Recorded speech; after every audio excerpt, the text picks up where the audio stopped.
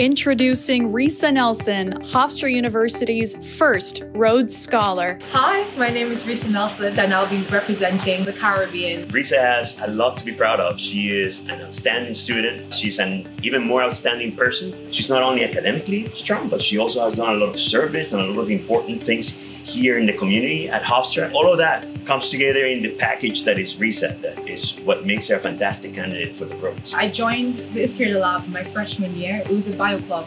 And I was like pestering. I was like, I have a question, I have a question, I have a question. And I don't think I would have had a better mentor if I'd been at Hofstra. I feel comfortable like bringing my ideas, bringing like a very Antiguan problem and doing like research in New York and having the support to actually do it.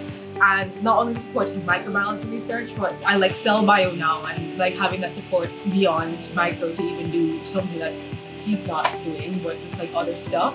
I really love that. I'm really happy that I was a student at Hofstra. I couldn't have been anywhere else and succeeded the way I have. Like Hofstra's really given me the technical skill, the mental fortitude to get through what I want to do with the world and the research that I want to do. I would love the Rhodes Scholarship to be at Oxford. That would be amazing, like doing all that cool research with some really cool people. She has had fantastic opportunities here at Hofstra in terms of research that have allowed her to go to other places to do other research. She's someone that is trying to integrate all these great things together. Her service, her passion for research, bring it all together and do something for our world.